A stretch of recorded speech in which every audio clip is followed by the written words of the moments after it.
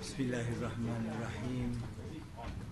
Saya pertama-tamanya mengucapkan selamat Hari Raya Aidilfitri kepada semua yang sempat hadir ke perjumpaan kita pada petang ini. Dan saya ucapkan banyak-banyak terima kasih kepada sahabat-sahabat saya, Datuk Khalid, Datuk Johari Gani dan lain-lain, kerana berkesempatan meluangkan masa untuk bersama dalam perjumpaan kita. Dan kepada members of the press, thank you very much. Terima kasih banyak-banyak. Untuk memulakan perjumpaan kita ini, saya dengan izin nak baca satu statement supaya tidak akan timbul keraguan ataupun kesilapan mana-mana dalam keadaan yang kita hadapi sekarang. Apa dengar kan here?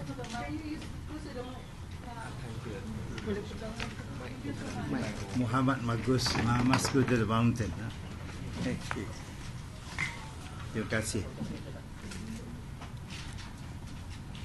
Headingnya menawar diri sebagai calon Presiden UMNO. Selepas meneliti kedudukan UMNO dan menghalusi akan implikasi keputusan yang dibuat, terutamanya mengenai perkara berkaitan dengan soal kepimpinannya, saya dengan segala rendah diri sambil memanjatkan kesyukuran kehadrat Allah Subhanahu wa Ta'ala menawar diri untuk bertanding sebagai Presiden UMNO. Saya membuat keputusan ini demi kepentingan UMNO sebagai sebuah pertubuhan politik nasional yang mendukung hasrat kebangsaan untuk menjunjung perpaduan kaum dan keharmonian ras sebagai gelagar dan teras negara. Sebagai sebuah parti politik kaya dengan pengalaman, saya yakin akan dapat memimpin UMNO untuk meneruskan tradisi tersebut.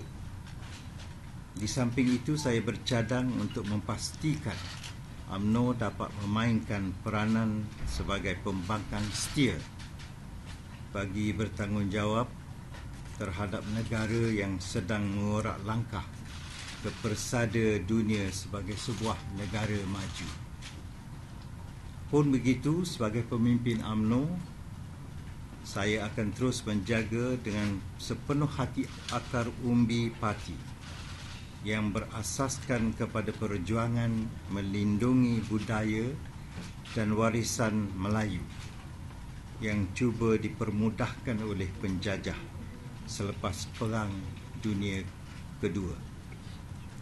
Di sebaliknya, kami akan terus menghormati hakikat kepelbagaian kaum yang kita warisi untuk memastikan keharmonian kaum terjaga. Kami akan terus memupuk dan menjaga sifat liberal ini demi memastikan Malaysia dihormati sebagai contoh baik mengenai keharmonian kaum. Dalam pada itu, UMNO sensitif terhadap realiti politik pasca PRU 14 dan sudah pasti akan menyesuaikan diri demi memastikan kami akan terus relevan. Bagi maksud ini, UMNO di bawah kepimpinan saya akan membuat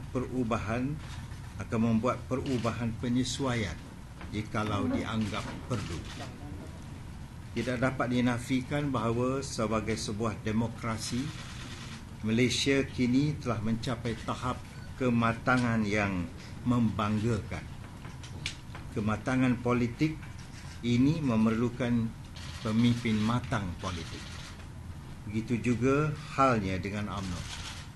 Sebagai pengamal politik aktif sejak menjadi ahli UMNO pada tahun 1962, tidaklah keterlaluan sekiranya saya katakan bahawa saya amat faham akan selok-belok politik kepartian dan politik di peringkat kebangsaan. Kepada saya ini merupakan satu-satunya ujian sekiranya seseorang itu ingin menawar dirinya bagi tugas kepimpinan. Tagline yang saya dinasihat itu guna ialah ikhlaskan jiwa, mertabatkan maruah. Itu saja, terima kasih. Kalau ada apa-apa nak tanya, saya boleh jawab lah. Satu dua yang saya fikir saya boleh jawab. Tan Sri, boleh tanya sikit. So, Tan Sri ada team up dengan pemimpin apa dah? Deputy siapa yang you prefer? Sekarang kita duakan Tok Mat dengan Anwar Musa. Ya, kita tak ada buat apa-apa pakatan. Semuanya tim UMNO.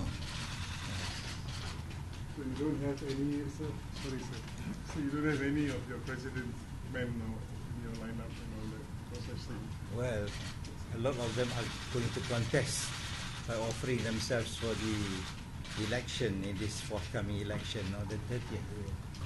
So we will help each other and make sure that we all get in to serve the party.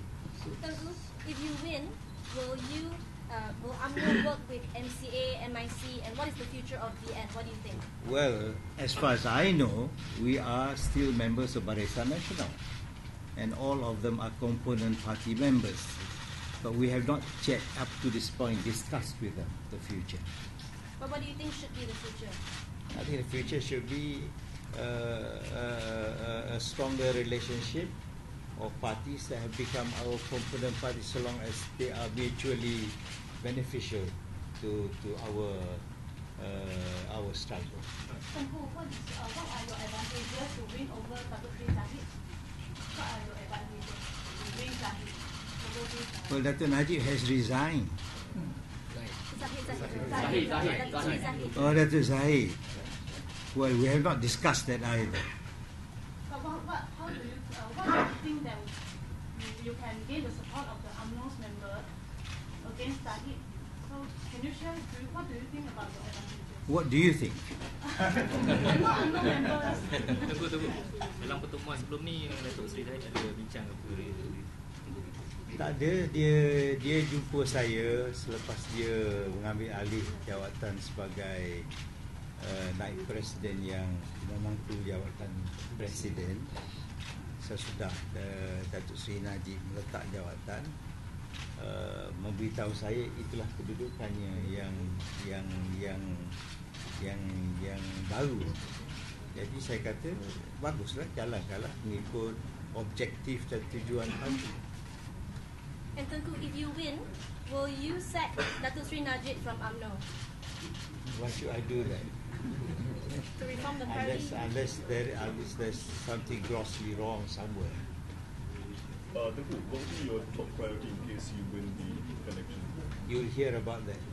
I'm alone at the moment. I have to discuss with all my colleagues after we are all elected.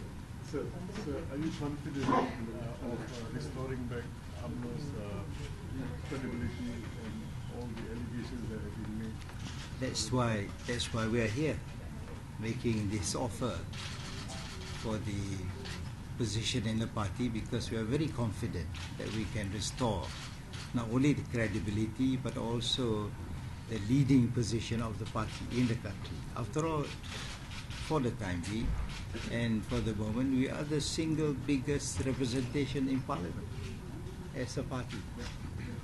Tengku, are you endorsing any of the two deputy president candidates between Tan Sri Anwar Musa and Datuk Seri Mohamed Hassan at the moment? Well, I said just now we are working as a team. We are working as members, offering ourselves to the members. For the future of UMNO, do you see UMNO working with PAS, some sort of alliance with PAS? Let's cross the bridge when we get to it. If two UMNO members, who are unsure about voting for Datuk Sri Zahid and voting for you, what would you say to them? You know, vote for me instead of Zahid. What would you say to an UMNO member? Come again?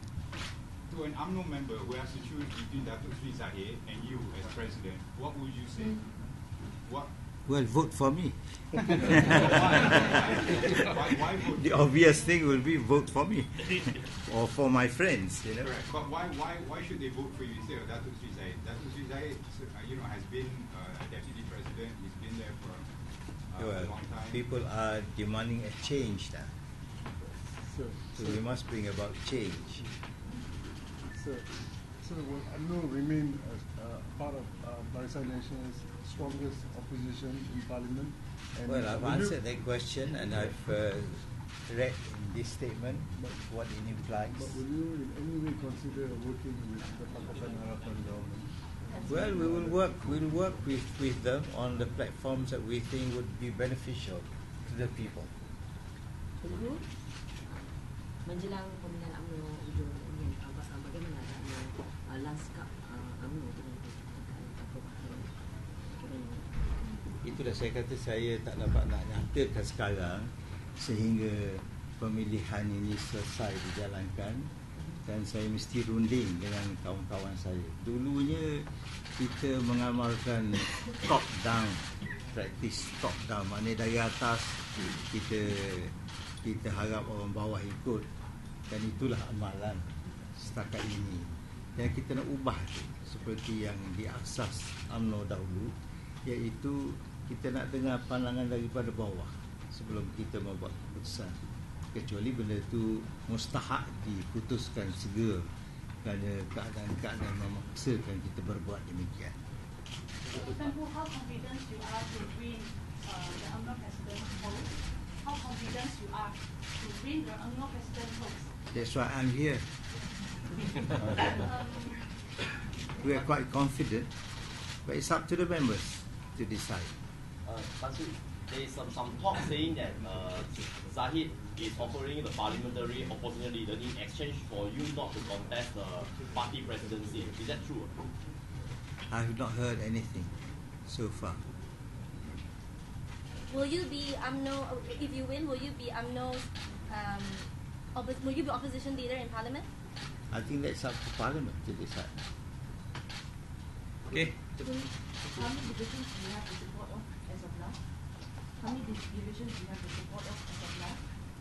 Well, there are numerous supporters coming from all over the country.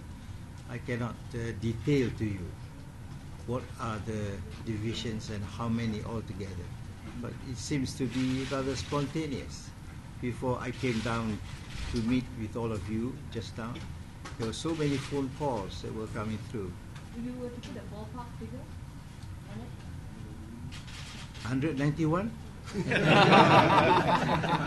Meaning Nana in support of Datuk Sri Najib? Tengku, meaning Nana in support of Datuk Sri Najib, all are in support of you? Meaning all are in support of you, and not Datuk Sri Najib? I presume so. Tengku akan pergi ke Stand Negeri tu untuk kempen untuk sehingga 30 Kita tengoklah keadaan. Ya. Tengku, adakah Datuk Sri Najib ada nyatakan sokongan kepada Tengku? Saya tak tanya dia, dan dia pun tak zahir. Sir, when are you submitting your application?